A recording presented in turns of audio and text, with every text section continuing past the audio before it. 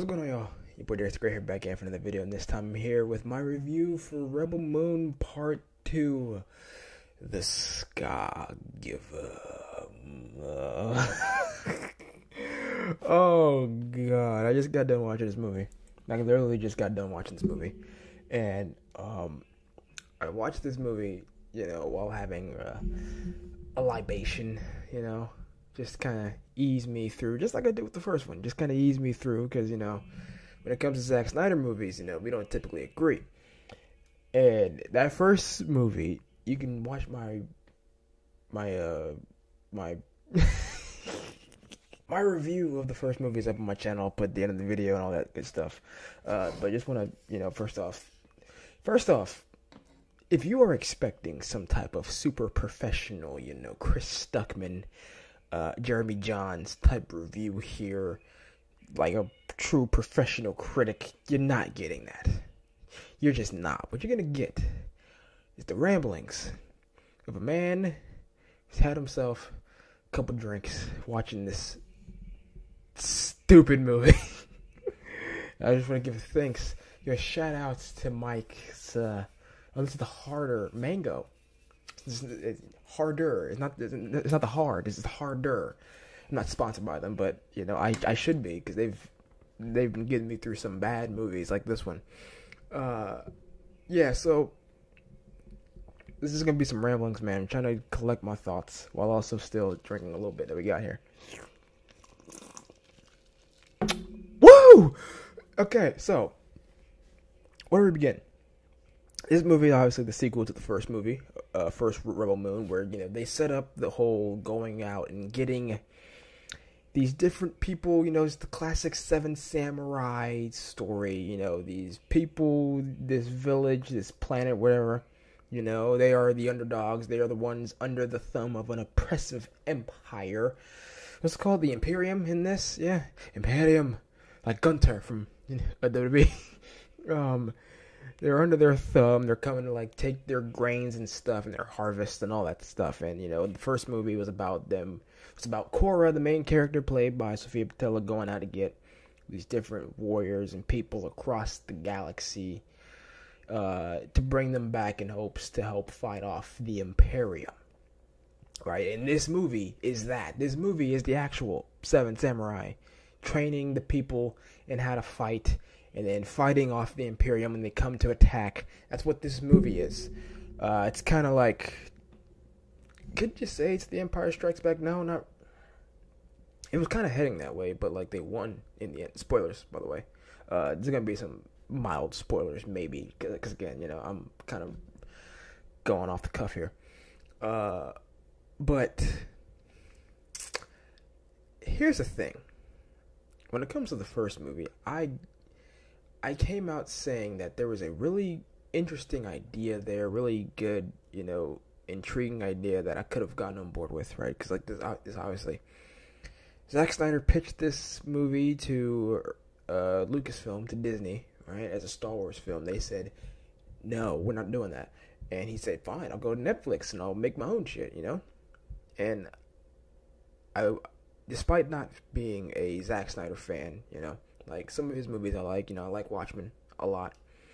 But, like his DC movies, Man of Steel, BVS, the Snyder Cut, oh god! I want to give, this new IP, this new sci-fi IP of his a chance, because, in the world of entertainment, film, media, Hollywood, all that stuff, a lot of it is just beating the dead horse that is established IPs and sucking them dry for all that they can get. So it's always nice to have, some new original stuff going on here, some new original IP. And obviously Zack wanted this to be this huge thing, and wanted to be he wanted to go off into books and shows, and I think even a game or something, I don't know. But at the end of the day, what he put out here, especially in part 2, part 1, I didn't really enjoy, but I was like, okay, you got me. Hopefully part 2 can actually be something. And part 2 was just absolutely nothing, dude. the main problem I had with the first movie was that, they didn't get me to care about any of the characters in there. Like, the one I cared about the most was the main character, Cora, Sophia Boutella, right? And I was hoping that would change come the second movie. But it did not. I can exclusively report to you that did not change. I did not give a single flying fuck about any of these characters in this movie. Man, like someone, I'm not going to say who. A character, one of the main characters that that they gather. One of them dies. Actually, no, two of them dies. Yeah, two of them die. Two main characters die, and when I tell you, I could not care less. That's what this movie failed to do.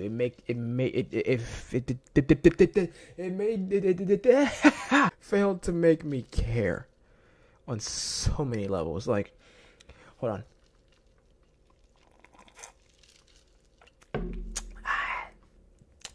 Zack Snyder is known for his action, right? Like, despite how much I hate BVS, the Batman warehouse scene, still to this day, untouched when it comes to, like, Batman action in movies, right? Like, untouched. That scene, I would, every now and then, I'll just go on YouTube, type up the Batman warehouse scene, watch that shit, because it's so good, right? Zack Snyder is known for his action. But this movie, which is much more action based, got a lot more action because it's about the actual war that they were setting us up for last movie. The action is just so like uninspired and once again just hampered by slow-mo everywhere. Like, I was live tweeting my thoughts on Twitter. Link in description. But by the way, you go follow me over there. I was live tweeting my thoughts as I was watching the movie, and one of the things that I tweeted out was just like, I think the more we complain about slow-mo in Zack Snyder movies, the more he puts slow-mo in his movies. Like, imagine if the Batman warehouse scene was just hampered down by so much slow-mo. Like that, I don't think that scene has any slow-mo in it. I think about it. The warehouse scene is just, it's just full Arkham Batman going back and forth, taking out people. I don't think there's any slow-mo in that. But you get to this movie, just like in the last movie, every freaking fight scene is some slow-mo, man. Everywhere. There was even, I tweeted out, there was even a point where, like, they're, harvesting crops or whatever. You even got slow-mo that shit. What the fuck? Oh, man. The action, the one thing that I thought Zack could do, better than anything, couldn't capture me. The characters didn't care. They literally have a moment where all the characters are sitting at a round table and they go around telling each other their origin, and we get to see their origins. They're like important parts of their origins, and I was just like, holy shit, I cannot believe what I'm watching right now. Instead of giving, is this why he has, what I think both this one and the last one are gonna have like 3-hour, director's cuts. Is that why we're actually gonna see their origins in that? I don't want to watch the. Here's the thing, nothing in either of these movies made me want to watch a director's cut. Matter of fact, at the end of this movie, I don't know if there's supposed to be a third one or not. I don't care. I think I'm done. Okay? I don't care. He makes this freaking rated R 3-hour, 4-hour, 5-hour spectacular director's cut. I don't care. I'm done. The world doesn't interest me. The characters doesn't interest me. Alright? It's just so. It's just a whole lot of nothing. It's a whole lot of nothing. Like, they try to do emotional moments in here. Like, I literally just laughed out loud. And sure, it could be because of the alcohol. But you have moments where these characters are trying to be emotionally attached to each other, try to like have these emotional, dramatic moments. I'm just sitting back. I'm just like, none of this is earned. None of it. I don't care. You know, like, a character dies and someone's just like, oh, I love you, please don't go, don't go. I'm just sitting back. I'm sitting back just like, get the fuck out of here. I'm just like, stop. Just stop it. Just stop. Oh, man, this movie's, it's not written well. The villain, not intimidating or imposing at all. Francis from Deadpool, that's what the villain was, same as the last movie. They do the whole thing, you know, where he comes back and you think he's going to be more menacing and whatnot, but like most of the movie, he's just sitting next to another dude, you know, barking orders. Like, he's not doing anything. But you know who does get to do something? At the very end of the movie, though. The robot, Anthony Hopkins, he has the best moment of the entire movie, I think, when the robot shows up and finally does shit.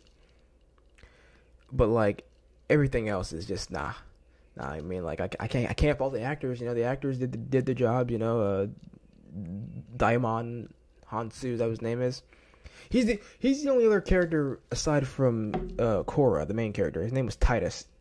He's the only other character whose name I remember, and I only remember his name is Titus because I just got done watching, you know, Fallout. You know, about a day ago. Like I watched the last episode of Fallout. I've been watching Fallout for like the last week. You know, obviously one of the main characters' name is Titus, so that's just how I was able to remember his name. Everybody else don't remember their names, don't remember where they're from. I don't know if they even told us where they were from. None of that shit. This movie's not good. This movie's trash. You know, again, if there's a third movie, I don't care. I'm not watching it. I'm done. Zack Snyder is, you know, I try to be nice. You know, if you're a fan of Zack Snyder and you like this movie, or like the other one, you know, the other movie, good for you. I got no such enjoyment.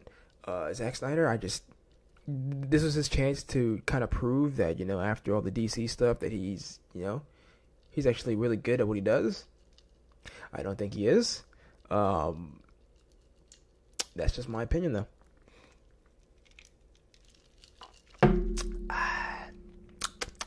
But anyway, I'm done talking about this movie. I'm done talking about this franchise. This shit ain't a franchise. Let me know what you guys thought in the comments down below. Have you seen Rebel Moon Part 2?